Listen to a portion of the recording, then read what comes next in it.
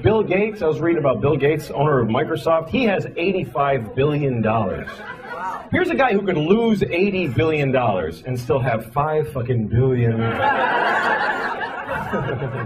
I would lose it really fast because I would do stupid shit with the money all the time. Like you know what you could do with 85 billion? You could buy every baseball team and make them all wear dresses for like 3 billion and still have 82 fucking billion. How do you not do that? How do you resist?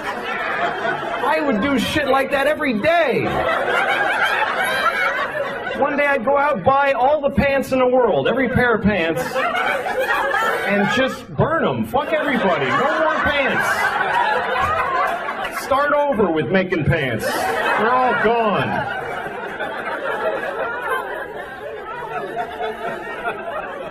I think all the time about shit I would do with 85 billion though, man. You could pull shit that would last years for that. I always think about what I would do. I was thinking about this all day today because I'm a loser. I got nothing to do. I was thinking about how I would open a chain of pet food stores all over the country, and it would be called Shit-Ass Pet Fuckers. That would be the name of it. But it would be like Walmart, just huge Shit-Ass Pet Fuckers, big yellow sign. People working in there are rude to you. You walk in there like, get the fuck out of here, you idiot. They don't even let you come in. And if you get past that, dog food costs $1 million for 1 can. That's the price. Fuck you. You don't like it? Fucking screw. It's shit-ass pet fuckers. And also, if you come in, we'll fuck your pet. That's the rule. You don't even have to bring it. We'll find it and fuck it. That's the way it's gonna be. Nobody will ever spend a dime at shit-ass pet fuckers, but I will keep it open for years and decades and never close. Keep expanding like we're doing great.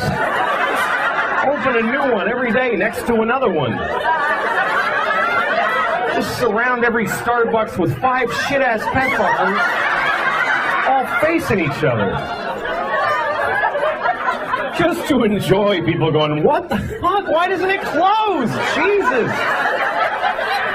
That place sucks, man. That is the worst pet store. I'm not paying $1 million for a can of dog food. That's clearly overpriced. And they fuck your pets. That's not appropriate to fuck people's pets. Come on. But they've been open for 50 years now. Damn those shit-ass pet fucker people.